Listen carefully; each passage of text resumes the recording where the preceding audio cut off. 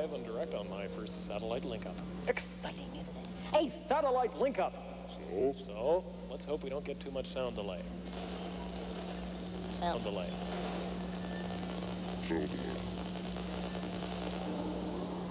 Now, you know, in the biz, I'm known as a rock star's rock star, and I'm called popular. Stroke talented, stroke witty, stroke successful, stroke myself. And you know, I can't think why.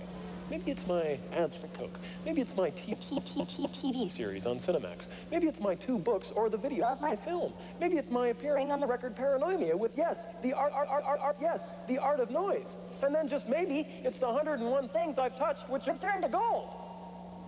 But no, I think more than all that, it's my modesty. Because basically I'm painfully shy. In fact, deep down inside this computer-generated chest is a computer-generated heart. Pounding. Yes! Pounding away like Bruce Springsteen breaking in a pair of leather pants. Pounding just at the thought of sitting here talking to all you hard-bitten, seen-it-all, been here, been there, sniffed this, snorted that, medialized people.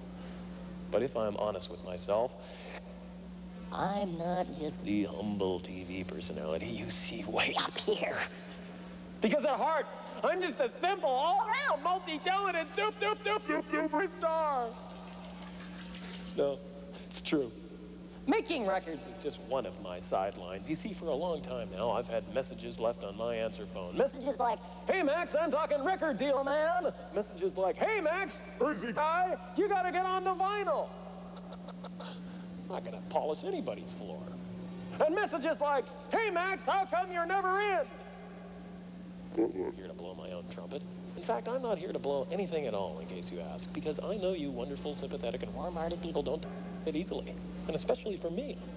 So, let me introduce you to some of the finest people you'll find walking the streets this time of night. Yes, my great friends, my favorite backing band, the stunning and original